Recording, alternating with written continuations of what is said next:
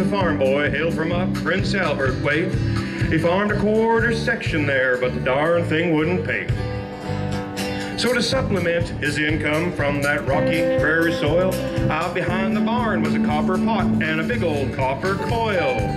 Now Herschel had a farm truck bought in 1953 with a water tank sitting in the back for everyone to see. What you couldn't see was beneath the hood was a big 426, and that tank in the back was filled with booze from a still out in the sticks. You could hear them Malkies cheering as he thundered round the turn, for his bow and arrow Kool-Aid was so strong that it would burn. From Prince Albert down to Moose Jaw for the boys down by the track. Here comes Herschel's Hemi half-ton without a hooch tank on the back.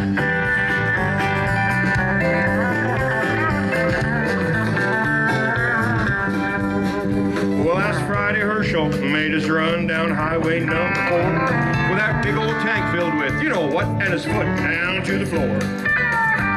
He was doing 117 when the radar he went through, and the RCMP were 5 miles behind when Herschel's tire blew.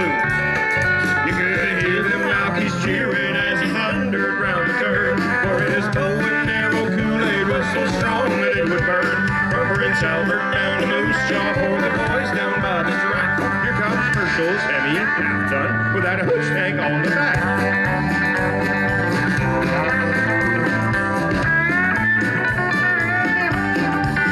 Well, that truck rolled over 10 times, they say, and when it finally came to rest, there was rock gut whiskey spilled all around that tangled, twisted mess. And the sky lit up with a bluish hue as the cops came over the hill. They saw the last remains of Herschel Schultz, cremated and triple distilled. Why, you could hear them Malkies cheering as he thundered round the turn, for his bow and arrow Kool-Aid was so strong that it would burn. From Prince Albert down to Moose Jaw for the boys down by the track. Here comes Herschel's Hemi half-ton without a hooch tank on the back.